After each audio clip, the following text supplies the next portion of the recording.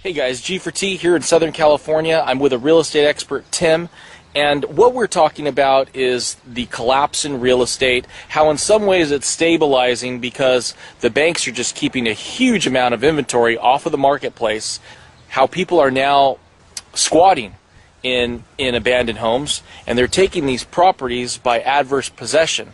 And I want to kind of explore the whole idea that you really don't own real estate. The government really owns real estate. So what I like to see is a property that's bought, 20 years ago. It doesn't have any liens, no loans. It's owned free and clear. The people have not paid the property taxes in about 4 or 5 years. And then what I go do is I like to go and pay those property taxes and then file a quiet title lawsuit.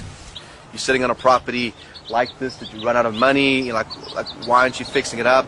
Sometimes they got issues, whatever, and I buy it from them. But if we hire the private investigators and we try to track the owners down and we cannot find them, they're gone. We don't know where they are. They could have gone to prison, they could have moved to another country, they just walked away. We don't know where they are. And that's good. Then there's no one to press charges, should we say. In each state in America, they have different laws as to adverse possession and paying property taxes.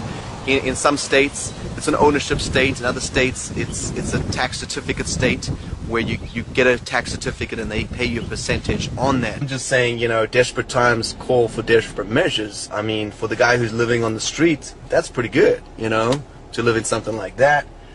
And especially if you can park it on some vacant land, start paying the property taxes, and then after 5 years file a quiet title lawsuit. Now he's got land, he's got something.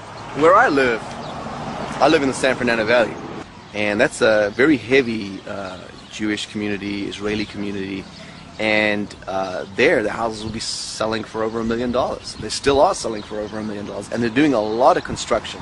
They'll tear down a small house and they'll build a bigger house, or they'll just do a massive addition, because the Orthodox Jewish people have to live close to a synagogue. They wouldn't live out here because there's no synagogue in walking distance, but the real Orthodox Jews, they have to live in either an apartment or a house that's in walking distance to a synagogue. Because on their Sabbath they're supposed to be walking, not... Yeah, not driving. They can't walk like 10 miles, whatever. They have to walk like half a mile. They have a restriction of how far they can walk. So houses in that area really hold their value, even in a downturn. They still worth over $1 million. Okay, so what made you want to stop right here?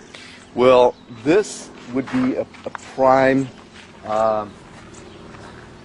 candidate for adverse possession if this property was owned free and clear and had back taxes, where someone had not paid the taxes for about 5 years. And to me, the reason why I say that is because it's obviously